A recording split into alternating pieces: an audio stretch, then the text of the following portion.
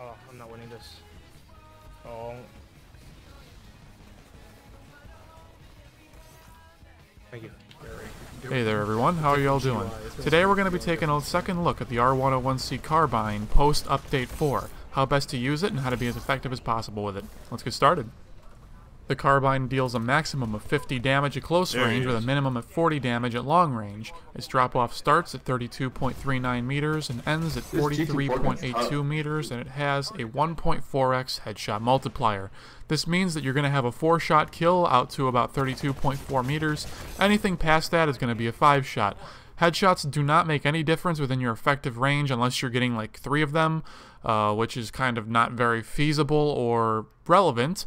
However, past your drop-off range, past your 32.39 meters, if you get out to 32.4 or greater, then getting 1 headshot is going to drop your shots to kill from what it would normally be at 5 back down to 4. So you have the potential to be a 4-shot kill anywhere on the map as long as at least one of your shots is a headshot. Recoil after Update 4 is definitely noticeably increased. No longer is the Carbine wedged into the idea of being a laser rifle that anyone can use and just, herp-derp point at somebody 50 million meters away and pling them 4 times in the head, with absolutely no recoil and, have no problems doing that. It's less of a scrub weapon now. It takes a little tiny bit more skill in aiming. You're going to have to burst fire a little bit more, control your aim a little bit better. However, the nerfs to the recoil are not so great that the weapon has become unusable at long ranges. You can still, with very good accuracy and a little bit of practice, still fire it at pretty much full auto past 40 meters and still be relatively very accurate. You're only really going to be outshot by more skill weapons like a Kraber, DMR, or a G2A4 at those kind of ranges. So the Carbine definitely still fills a long-range kind of role very, very well, but be advised it's a little bit less brain-dead now, but still pretty easy to use. Now, although the Carbine is extremely powerful at any range, it does still have a few flaws. Number one being the recent magazine size nerf, so without extended mags you're going to be having a 24-round magazine, and with extended mags it's only going to be going up to 30.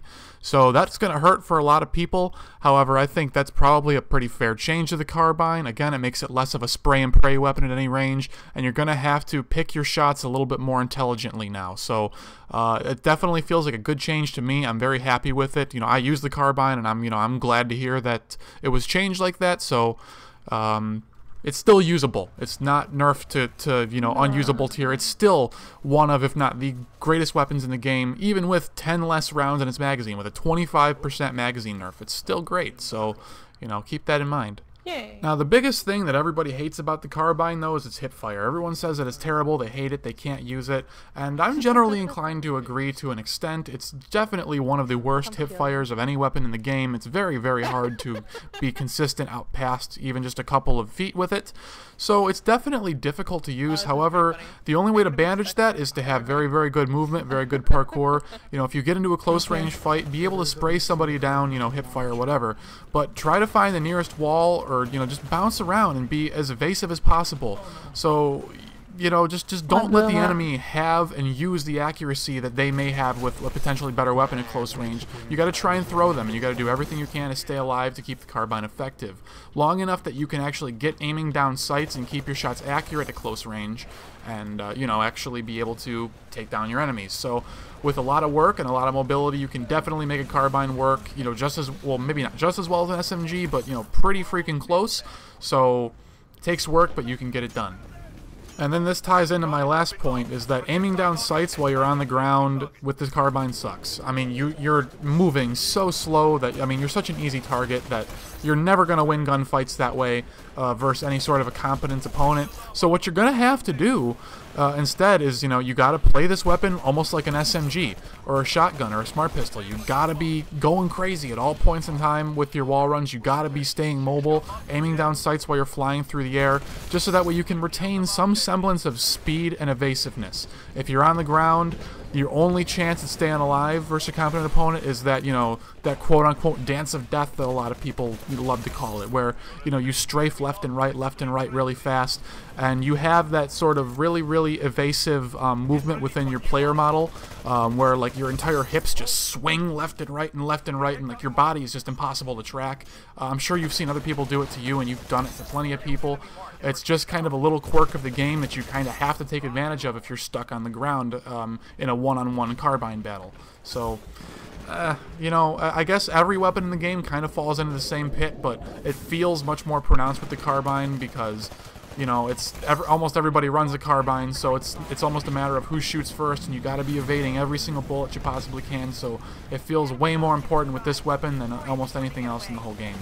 Another thing you got to be wary of is Carbine's inherent weakness to stimmed pilots. They're going to be able to regenerate enough health between all 4 bullets of your Carbine connecting to regenerate, you know, a few points of health, and they're going to end up taking a 5th shot to kill unless you're pulling off headshots on them. Well, I'd rather not headshots, just a single headshot will do.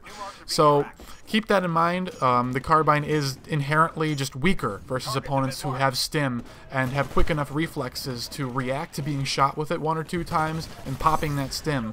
It's basically a little health pack that they're popping, and they're able to take an extra bullet, so be very careful of that. You know, try and keep track of which pilots are running stim and which are good enough at that, and you got to be very sure to take care of them as quickly as you possibly can, or else they're going to turn on you and make your life not very fun. Basically, the Carbine's going to allow you to play just about any role that you freaking want. It's great at every single range. Despite all the negatives that I've been talking about, it doesn't make it a bad weapon. It's still S tier. It's still, like, you know, top 3 weapon in the whole game. So definitely always a good choice. You're never going to go wrong using it. And without much further ado, let's get into a couple of my recommended loadouts very briefly before we peace out for the day. My favorite loadout with the Carbine consists of, well, the Carbine with the hollow sight and extended mags, stim, satchel charges, or frags. I kind of hop between the two. Power cell, and then for my second pilot kit, I always kind of bounce around, sometimes between warp fall, sometimes between guardianship, sometimes between minion detector. It just really depends on the game type that I'm playing and how I'm feeling that day, but any of those are all really good choices. So, you know, whatever floats your boat. An alternate loadout would be a Carbine with silencer, arc mines, and something like active radar pulse. That's going to allow you to play defense very effectively, and it's going to help you to deal with the straight up damage nerf that the silencer will provide. Anyways, guys, that's about all that I've got for you today. Hope that you learned something new. Hope you really enjoy the Carbine, even post-patch, just as much as I do. I still think it's a lot of fun, very effective weapon, and the nerf, you know, was justified and didn't kill it, so that's great to hear. Anyways, thanks again for watching, and we'll see you next time.